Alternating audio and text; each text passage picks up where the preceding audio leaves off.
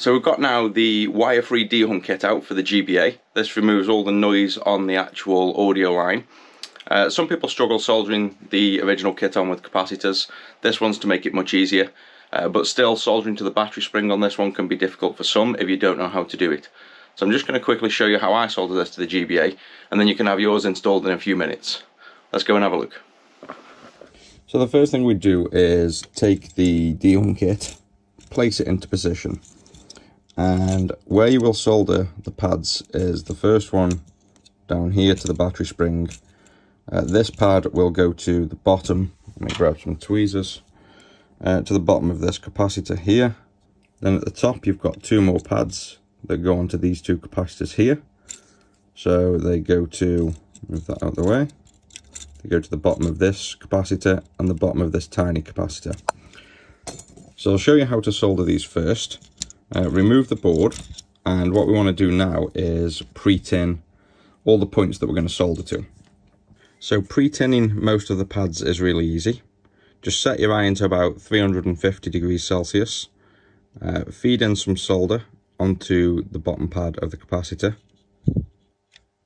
And you're looking for a slight ball of solder so it turns shiny. Once you have that, that's all that pre-tinning is. It's putting fresh solder on, so you have a nice little ball of solder. We do the same for these two capacitors. These are nice and quick. Just try and put your iron on the component and then feed your solder in. Try not to just put your solder straight to your iron, because the flux burns off fast and then it's harder to work with. The little capacitor you can leave if you want, but if you are going to tin it, you have to do it quickly, because the heat will transfer fast and you could pull the capacitor off.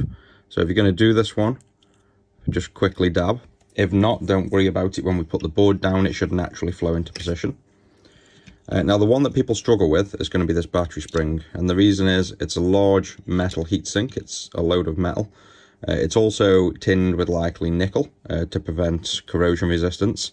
So before you can solder to big areas, such as say the top of here or these battery springs, instead of feeding solder in more and more, which is what a lot of people do, and it just bubbles up onto the end of the iron, all you do is place your iron on the actual switch, on the battery spring, feed a little bit of solder in, and then just wait until that solder flows onto the spring. And there you see it disappear off the iron, and it just flowed onto the spring. That's now broken through the layer to the metal underneath, and you can now tin as if you're tinning normal pads, nice and quick without leaving the heat on longer. If you don't do that step, you will have the Dehum kit board in place and likely burn the Dehum kit. So it's important to pre-tin this so that solder is flowing onto the spring. Once it's tinned, no longer leave your iron on for a long while, otherwise the solder will just fall through the bottom. So with that all pre-tinned, place the board down onto the GBA.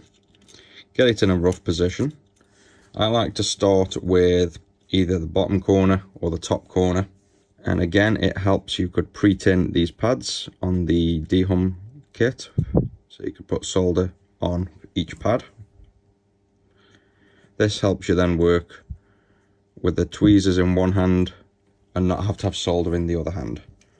So if we get this pad close to the capacitor here and hold it with tweezers, because both sides are pre-tinned, all we've got to do is touch the iron and it will bridge over. Do this pad the same way, hold it down to the board, warm up the solder of both joints, and they should flow together. If we then go to the two capacitors, identical procedure, just place the board down. Here they will hit these components underneath, so they won't want to sit flush. So if you press near here, you will press the board further down. So we want to try and keep the board flat, so you go in like that, and this capacitor will bend slightly forward. That's normal.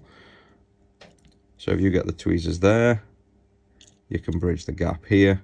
And if you notice, there's a huge gap between this capacitor now, so instead let's just gently warm up and push forward so that it's nice and close. It's important to be close because that's what's going to get this to join. If you're far away or you have a gap, this will never solder. And then the tiny one again, be careful not to solder any of these pins on here, so probably use your soldering iron this way if you're not comfortable. and then you just gently touch and it will bridge over. You can use flux to help this. It's not necessarily required, but it does help. And that's the board on in a few minutes. It's that simple. If you get stuck at all, we do have a Discord channel. Just jump on there for any questions, but hopefully this makes the Dehum kit much easier to install.